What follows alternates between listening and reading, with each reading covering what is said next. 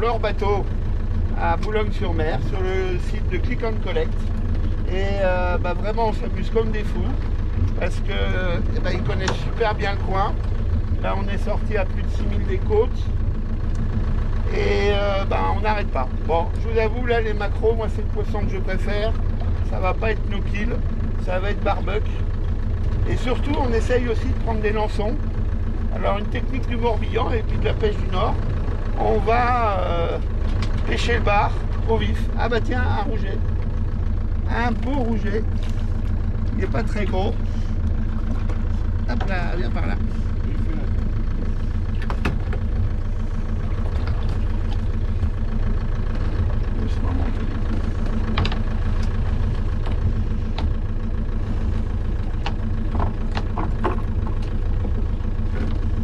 Voilà, on sélectionne vraiment les poissons qu'on veut garder. Ça c'était un petit rouget. On met à l'eau. Et puis on va aller sur d'autres postes cet après-midi, après s'être amusé sur les maquereaux et puis les lançons, pour faire une pêche au vif. Voilà. Allez, au vif et au leurre. Je vous dis à tout à l'heure.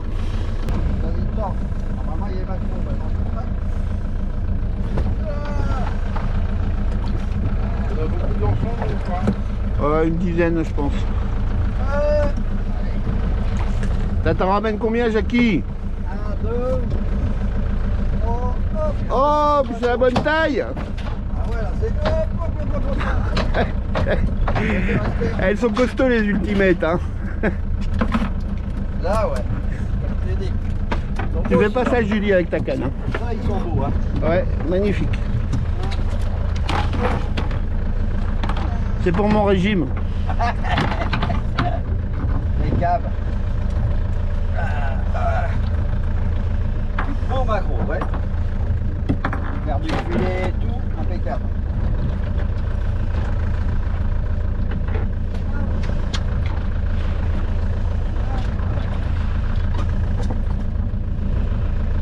Oh, ce qui est dommage, c'est qu'on n'a plus de morue.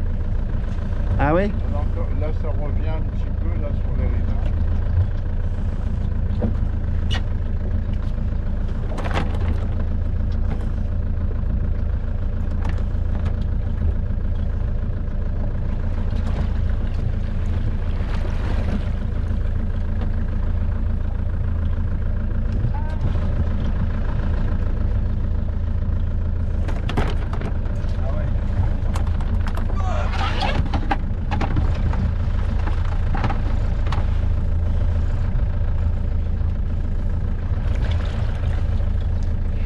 Lève ta canne plus haut et puis tu accompagnes en descendant.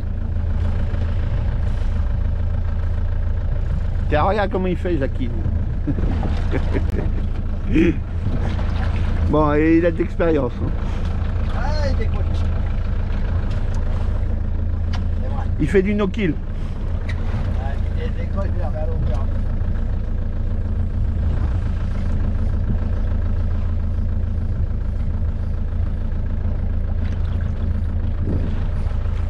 Ah, t'en as un? Ah non, t'es doué pour attraper la ligne du copain.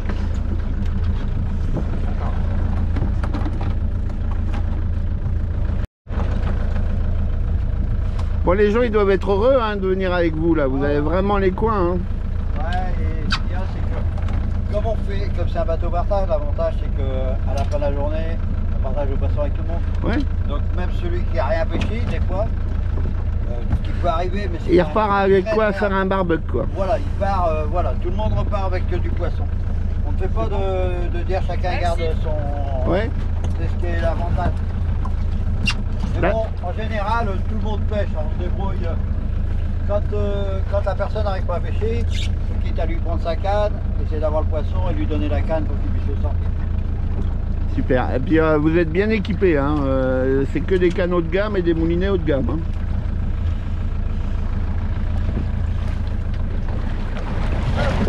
Et voilà Jacky encore.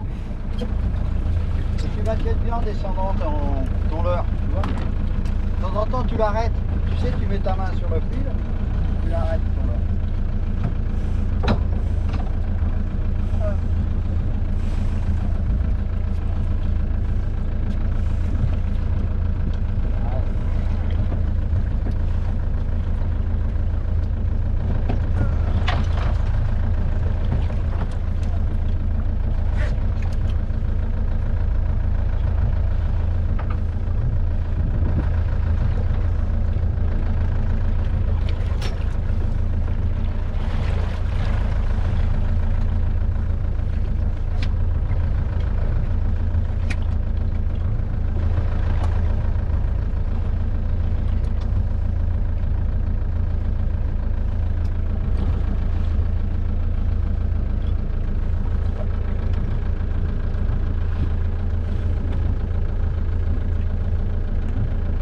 Et voilà, encore Jacky.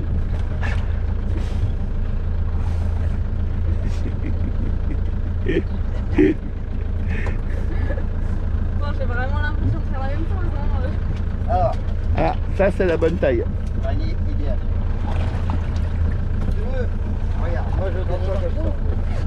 Je vais Comment arrêter. Non, il prend des lançons, Jacky. Ouais, voilà, je descends. Hop, je fais, hop, j'arrête.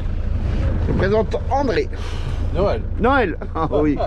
Mais oui, mais c'est parce que tu sais sur le Je suis site pas je suis pas un cadeau. clickandboat, c'est marqué André. Ah oui.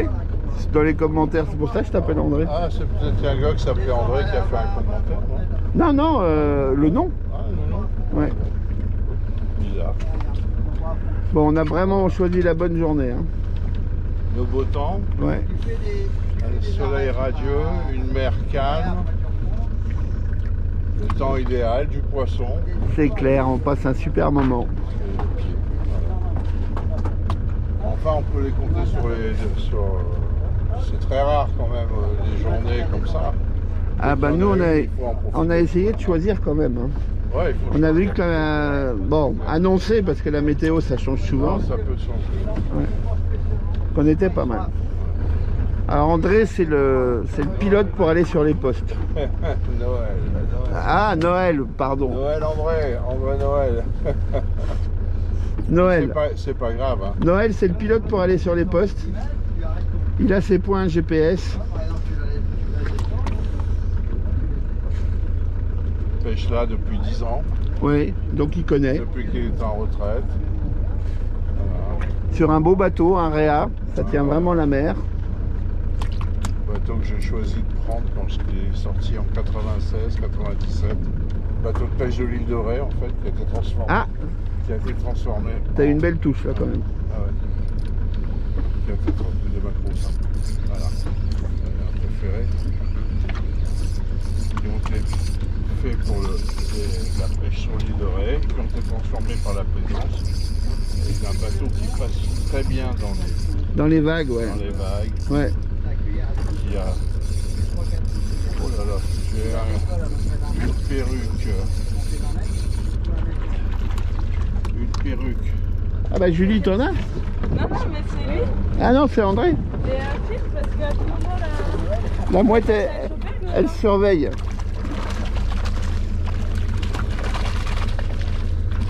elle se rapproche quand même là. Elle est au taquet. Donc j'ai arrêté, surtout quand on pêche au lançon. Bon, je vais te filer un coup de main, non? Non. Ça va, ça gère, t'as l'habitude. Voilà. Putain, ils sont beaux, hein. La vache. Gros macro. Elle était au taquet, hein. En fait, j'avais pas senti la touche et ils avaient remonté la ligne. Ah ouais, ils avaient remonté la ligne. Ouais. Moi j'ai vu sur ta canne, t'avais quand même une belle touche. Il y a la vibration au départ. Magnifique. Et puis après, tu secoues toujours à peu près au même endroit, tu moulines plus, tu sais. Tu moulines de. Là j'avoue 5 que mètres, et puis- moi c'est mon poisson préféré, on va se régaler. Ah oui. On va voir, regarde. Oui. Il y a des recettes, ma femme, qui est excellente cuisinière, elle a 100 façons de préparer le maquereau. On en mange avec des poires. C'est délicieux. On en fait à la japonaise aussi. Tu veux, je vais t'aider. Bon, Non, ça va aller. Ne inquiétez pas. faut me tutoyer André. Non, Noël. Noël, ah mais c'est... c'est terrible ça, hein. Ah bah, c'est pas grave. Hein. Noël, c'est Noël. Ouais, c'est un peu Noël, hein, une journée comme ça. Hein. C'est vraiment cadeau, quoi. Voilà, ouais, c'est vraiment, je veux dire, tu sais qu'on les compte, nous, les journées pour avoir une mer comme ça. C'est vrai? Ah ouais, c'est rare. Bah, surtout, des fois, quand ça bouge pas, les poissons n'ont pas trop. Bah, là, on est à l'étal, donc Ouais. c'est ça aussi. Hein. Il n'y a presque pas de courant, donc c'est un peu aussi. Bah, c'est le but, c'est-à-dire quand on pêche le lançon, en général, souvent on le pêche à l'étal.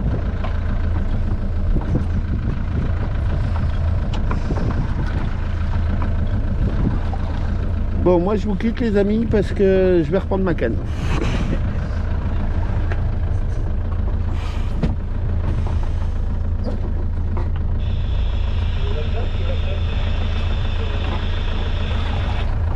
Oui, hein. Attention, tapis. Ah. Là. Hein? À peine 40. Ah, tu vois? Ah, voilà. Ouais. Hop. Allô. C'est beau Jacky? Tu vois, il est correct. Il faudra donner du lait, on va connaître toi. Tiens. Donne du lait. Et t'as le pied marin quand même, hein, parce que ça bouge. Hein. Ah oui, il est beau celui-là.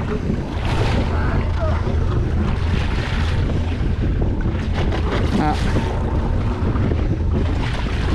Dans le sac. Bravo Jacky. Allez, il en faut encore un troisième. Tout le monde en vient. Ouais. Oh, beau poisson. Là. Alors, ce montage pour pêcher au vif en mer, il n'y a vraiment rien de sorcier. Hein, c'est un montage qui est utilisé dans le golfe du Morbihan et puis apparemment en mer du Nord parce que moi je le connaissais. Et le plus compliqué, hein, c'est pas de le faire, ce montage, c'est de trouver des lançons. Bon, avec Noël et Jacky, ils connaissent les postes, on a eu cette chance. Et voilà. Et ils pêchent au vif et au leurre. Bon, la pêche au vif, c'est vraiment une pêche aussi sympa. Alors, c'est un montage en dérivation. Pour faire ce montage, il vous faut des hameçons, bien sûr. Bon, je vous conseille un peu plus gros et un peu plus fort de fer. Des émerillons à agrafe, mais Gamakatsu, super marque. Des émerillons paternoster, des plombs, et puis, ah oui, une paire de ciseaux et du fil. Voilà. Bon, là, je monte en 31 centièmes, mais pêcher en 40-45, ça fait pas peur au bar. On prend pas moins de poissons avec ces diamètres. Alors, vous raccordez votre émerillon sur une longueur à peu près d'1 mètre. Bon, alors là, vous faites un nœud baril, un nœud palomar, un nœud cuillère, celui que vous voulez. Il y a plein de tutos sur internet, hein. Il suffit de taper dans le moteur nœud de pêche et vous avez des gens qui font de meilleures explications que les miennes pour faire des nœuds. Hop, les voitures passent. Ensuite, vous faites un bas de ligne de 2 mètres. Hein. Là, c'est des très très longs bas de ligne pour ce type de pêche. Là, alors, j'ai appris un truc à Jacky. Peut-être je vais lui remontrer parce qu'il s'en rappelle peut-être plus, mais c'est le nœud sans nœud. Alors, il m'a regardé avec des gros yeux en me disant que je racontais n'importe quoi. Mais bon, j'invente rien. Hein. C'est un nœud qui existe depuis des années pour la pêche de la carpe, la pêche du silure. Moi, j'ai beaucoup utilisé en pêchant le silure. C'est vraiment un nœud facile et très très solide parce que justement, il n'y a pas de nœud. Alors, je vous montre. Hein, là aussi, hein, il y a un tas de tutos vis-à-vis pour ce nœud. Hop. Le voisin qui arrive, mais bon, c'est pas grave.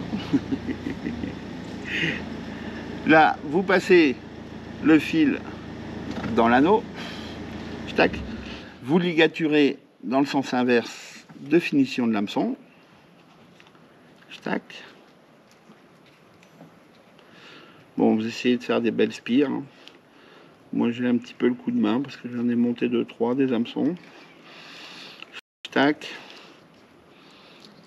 Et ensuite, vous bloquez le tout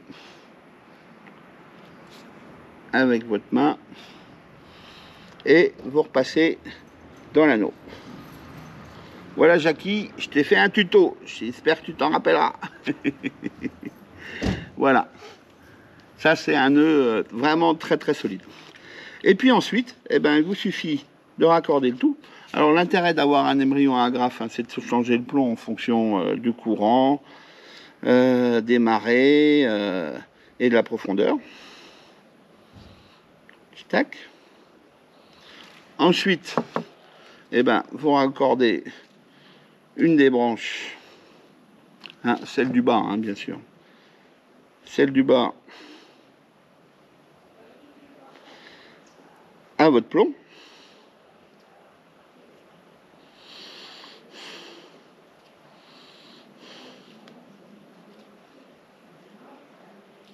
Hop. Alors j'ai chopé le syndrome du métacarpien. J'avoue que j'ai plus la même dextérité avec ma main gauche. Hop. Voilà. Donc là vous raccordez ici votre nœud. Tac. Et puis la partie la plus longue, hein, bon, là c'était un bas de ligne de 2 mètres. Vous raccordez. Tac, je vais le faire pour vous montrer. Sur les mérions du centre.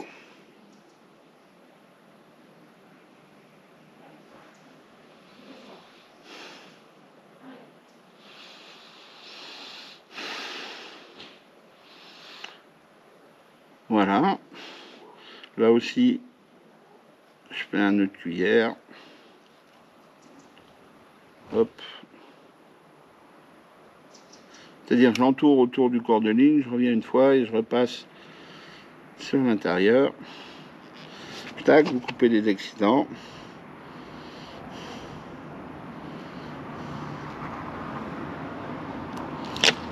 Voilà. Tac, et après, sur le troisième anneau, bah, vous raccordez votre fil de moulinet. Voilà, un montage très très simple et très efficace si vous avez la chance de trouver des lançons. Alors moi j'ai vraiment sympathisé hein, avec Noël et Jacky et bah, pour les clients du magasin, si vous avez envie, un dimanche ou un lundi de septembre, eh ben, j'organise une sortie sur ce bateau à Boulogne sur Mer. Hein, c'est à une bonne heure et quart du magasin de Warneton. Et bah, si la météo le permet et si le temps le permet, on va passer vraiment une super journée. Voilà, alors il y a un coût, hein, parce que le bateau se loue 320 €. Donc là, ça sera à payer directement à Noël et Jacky pour les gens qui sont intéressés. Je sais que c'est une somme hein, quand même, mais c'est vraiment une journée d'exception. Vraiment des pêcheurs super sympas. Et puis, ben, bien sûr, on fait un prélèvement raisonné, mais on repart aussi avec pas mal de poissons. Moi, je suis reparti avec des maquereaux, des bars. Voilà. C'est aussi du poisson frais agréable à manger. Voilà. Si vous êtes intéressé, ben, vous envoyez un mail à l'adresse du site, hein, contact@deconac-fishing.com. L'adresse est en bas du site. Hein, voilà, je vous mettrai le lien dans la description, le lien des produits qu'il faut pour faire ce montage. Et je vous dis à très bientôt pour une nouvelle vidéo. Tuto, ciao! Et j'espère que Aurélie va pas me battre la main. Voilà, allez, ciao!